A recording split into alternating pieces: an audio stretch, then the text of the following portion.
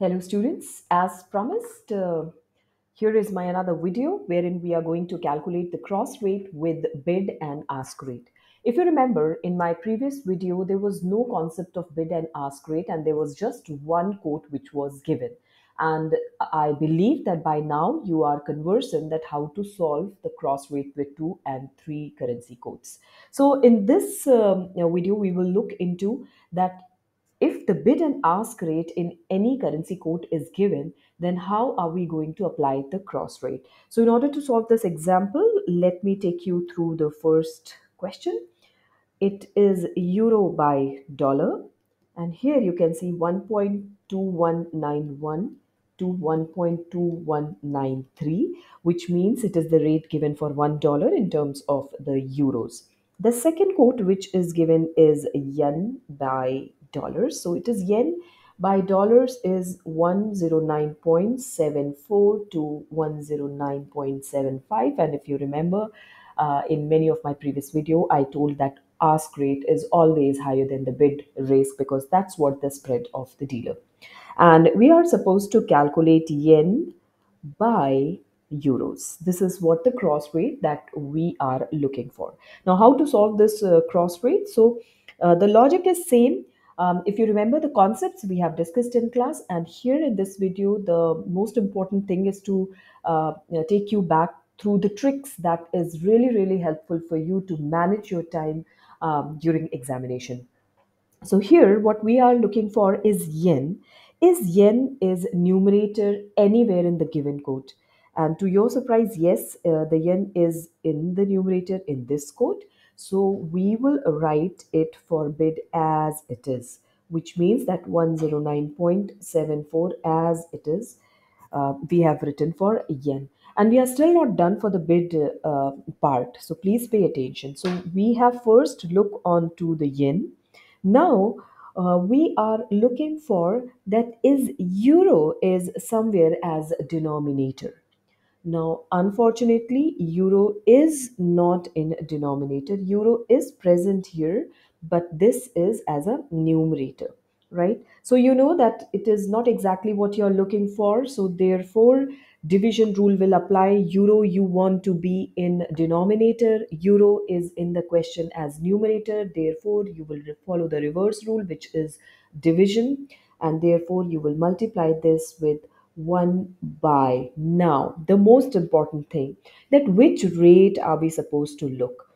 Is it a bid or an ask rate? So the concept lies here that when you are calculating it for bid and you are not finding out the quote in what form you are looking for you have to look for ask price. So although we are calculating it a bid, but because the euro is not in denominator here, you are going to reverse it, which means you are going to follow the division. But if you're doing it for bid, you have to take this. You have to take ask, which means I'm going to take 1.2193, and that's what it completes your bid area. Now, concept wise, you have to please go and recall the videos that we have discussed in class, that what is the concept. And if you remember, when we were doing the concept of cross rates and IRP, there we have discussed that why do it happen that though we are calculating bid, but we are taking up the price for the ask.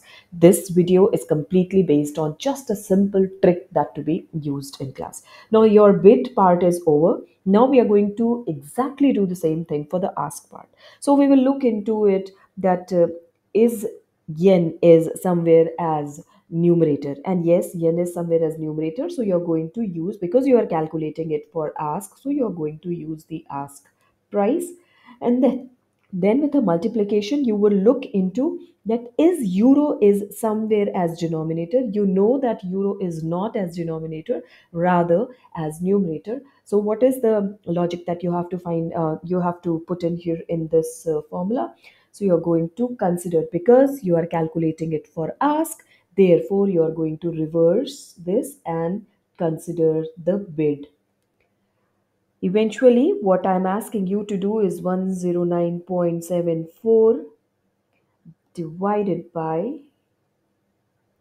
1.2193, and ask is 109.75 divided by 1.2191.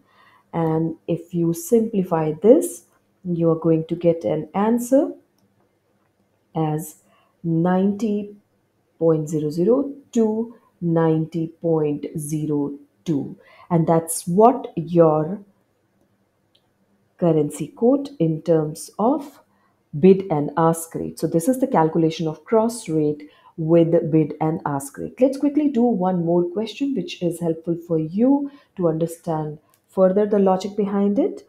Okay, so we are going to take New Zealand dollar with respect to US dollars, which is 1.63 to 1.64.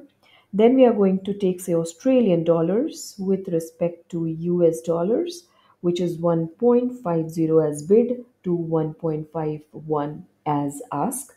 And we are supposed to calculate Australian dollar for New Zealand dollar.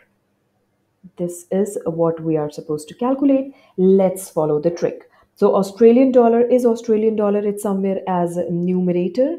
Yes, it is. You will write it as 1.50. Is New Zealand dollar is somewhere as denominator? No, in the currency quote, it is not in denominator. It is a numerator. So if it is a numerator, we are going to divide. But when you are doing it with bid and ask rate, if you're I'm calculating it for bid, so I am going to consider here the ask, which is 1.64. Then I'll do it for ask rate. Is Australian dollar is somewhere as numerator? Yes, it is. So we will take our ask rate, which is 1.51.